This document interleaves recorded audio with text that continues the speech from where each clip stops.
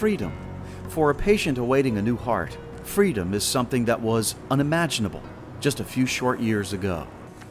Freedom means looking at life in his or her own world, instead of being confined to a hospital connected to a 400-pound machine. Freedom for these patients is a product of the CardioWest Total Artificial Heart, known as the Freedom Driver. This self-contained pulsatile mechanical pump serves as a bridge for patients awaiting a new heart.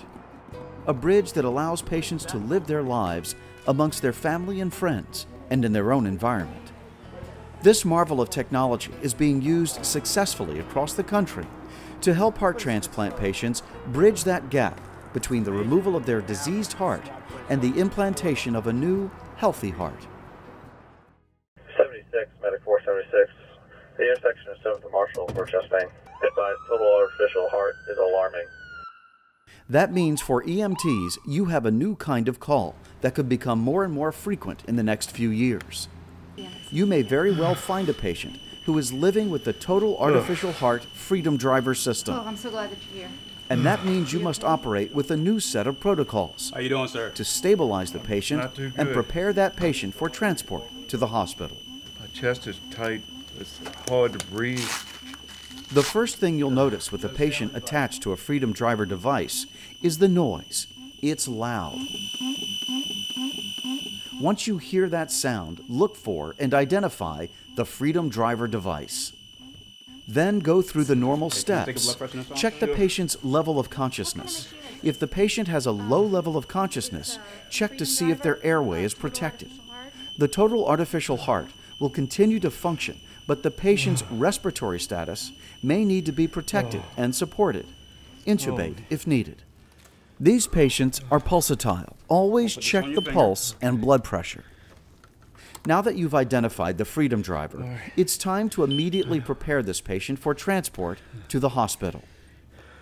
Remember, these patients are pulsatile. Always check the pulse and blood pressure. This is different from a continuous flow left ventricular assist device. This means you will get no electrical activity from the patient's heart, and therefore no EKG tracing. Looks like we have asystole right now. This does not mean the patient is asystolic. Blood pressure and pulse check are the best physical, vital signs you will be able to use for assessment in this case. Take some nice, slow, deep breaths. Do not initiate chest compression. You also have access to displayed information on the external pump. At the touch of a button, you can monitor cardiac output, heart rate, and flow. And this says who we need to call. Okay. Use family members who may be in the home as a resource, since they have most likely been assisting the patient with his Freedom Driver device. Okay, I see 125. That's a little high. Is that normal for him? Yes, that's what they said it at the hospital. It is vitally important that you do not perform chest compressions, externally pace or defibrillate the patient, or administer epinephrine or vasopressin. This will be of no use to the patient, since there is no actual heart, and it could cause harm to the patient. I just talked to the doctor, and they want him to get to the hospital as soon as possible. The pump is working either on batteries or electricity. Even if the pump is alarming, it's still working. If the pump does not look like it's failing, it could be the patient is experiencing hypertension. If that's the case, patients have a backup driver with them at all times. The patient and his or her family may have medications available at the house to treat the hypertension.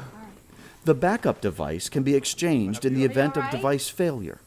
Family members are trained to do this before the patient leaves the hospital. Once the patient is stabilized, quickly transport them to the hospital. As the Freedom Driver device is put into use more frequently, you will encounter more and more of these types of calls. Make sure you become familiar with this device and enhance your ability to immediately recognize issues with patients who are carrying the Freedom Driver device.